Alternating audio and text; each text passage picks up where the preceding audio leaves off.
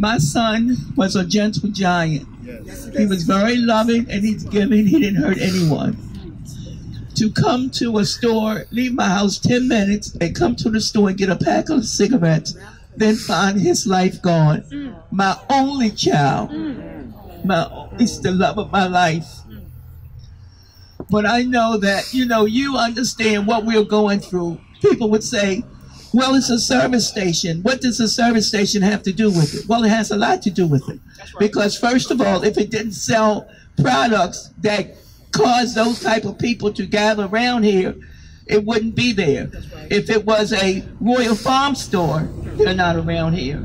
This service station has been a thorn in sides for years, to the point that at one point, Morgan had asked students not to come up here.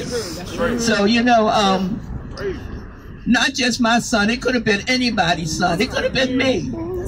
It could have been anybody standing at that cash register trying to check out, to have someone standing there and just start shooting through the window.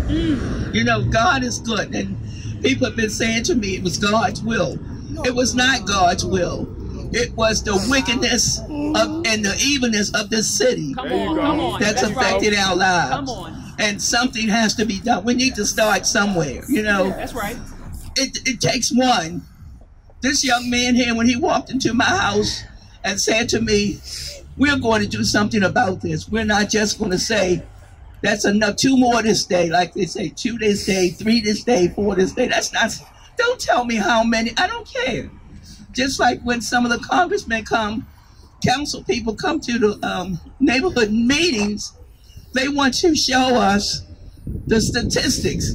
You've had this many cars broken into. You've had this many people that's been robbed. I don't want to hear the statistics. Tell me what you plan on doing about it to prevent this. These are the kind of things we know. But as I say again, God is good. He's going to get me through this. It's rough. And, but I know I'm going to get through this.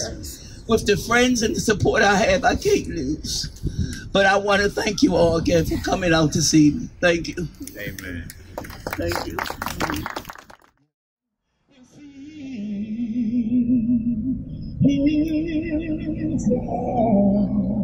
His own